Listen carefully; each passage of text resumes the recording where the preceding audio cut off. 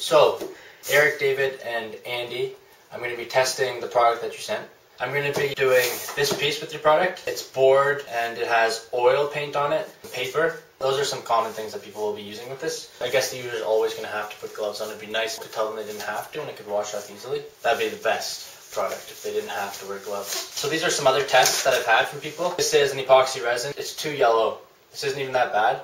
I want to be able to package this in a clear bottle so that people can see how clear it is, because that's a huge concern. So this is the resin, and it's cloudy. It has to be clear for this to really sell. This is a polyurethane that someone sent. It took way too long for it to harden, and I want it to be half hour-ish. It's a year-old product, right? And look at how yellow that is. Now this one was very low toxicity. It's horrible. Look at that. Yeah, and that's your label that you made up, right? Yeah, this is the 16 ounce, so it'd be 1-to-1 ratio, 32 ounce, half gallon, so the 1 gallon kit, and that's called the studio kit. This is 1 gallon and 1 gallon, and this is called the professional kit. Every once in a while there's someone who wants a lot more. We also want to maybe have like 5 gallon pails available for them. So this is the main one that people are using for this. Artists seem to like it. It says EX74 with a UV stabilizer, so it's supposed to help it not yellow over time. The resin's never really a problem, but always, see, it's slightly amber. How old is that? This is less than a year old. It's going to be poured and be very thin.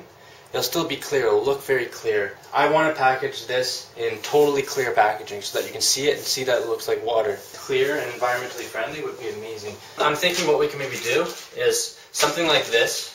It'd be nice if it was bigger and flatter, and then put them in a box. So we'll have very minimum labels on here saying what part it is, and then do all of our branding on a box that will get printed somewhere and sent to you for packaging. We can make it look so much better than this. So we'll test this stuff. And I'm going to open the window. Now, hopefully, again, I would like to have a product that people don't have to open a window for. Then people aren't concerned about how bad it is for them, so I want something that's actually not bad for people. So I'm going to open a window because I don't know anything about this. When I'm doing this not for the camera, I would wear this. Oh, there. Brainless for the user. The person who's never used this before has to be able to open it, measure them the exact same, mix them together, pour it, and be done. We'll end up color coding everything too, so that it's just foolproof. So I'm just going to do that because I'll probably forget what one goes with what. And B is green today. Here's A, it's very liquidy. Yeah, perfect, this is what we need. It'd be nice too if the packaging could have markers on it so that people can just measure by looking at the bottles. But I'll take care of all that stuff. It smells like every other resin, or every other hardener. This is B, the hardener, the one we've always had problems with. Amber, yeah, it's amber. It's too yellow. If you mix it, it'll dilute that yellow. Doesn't matter. This is what the customer sees on the shelf. Right. So B hardener, like the viscosity looks great. This is pretty much exactly what we have right now. So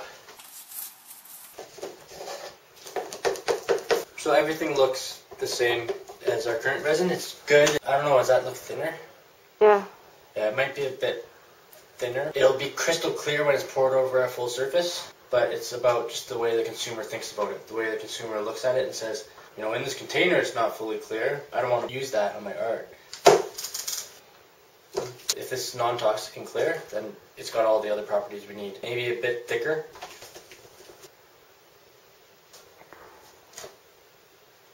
Seriously, yeah, use a blowtorch. Okay. I've gotten the best results with the blowtorch. It's gonna be perfect. Last, I'm just gonna wipe the drips off the side one last time, and then any other drips that I find tomorrow, I'll probably use a hand file and take them out. And then we'll have the perfect resin. So I'm going to get out of here. We're going to go upstairs and I'm going to go over some pieces that we did in the past and talk about what worked and what didn't. Glass. Perfect. Perfect, perfect, perfect, right? Crystal clear so you don't see the white is pure white. If you keep it out of the sun, it will stay pure white, but we want to make sure it stays crystal clear forever. I just want to talk through some paintings that I've done with epoxy resin before, just so you can get to know the product a bit and see exactly what we're looking for. So it's oil paint, and then this is wax. It's called encaustics, and then I resined over it. This product worked very well, except it's turning pink, so it might be the paint or it might be the resin. And this one is probably 5 years old, 4 years old. It stayed very, very clear So it is possible.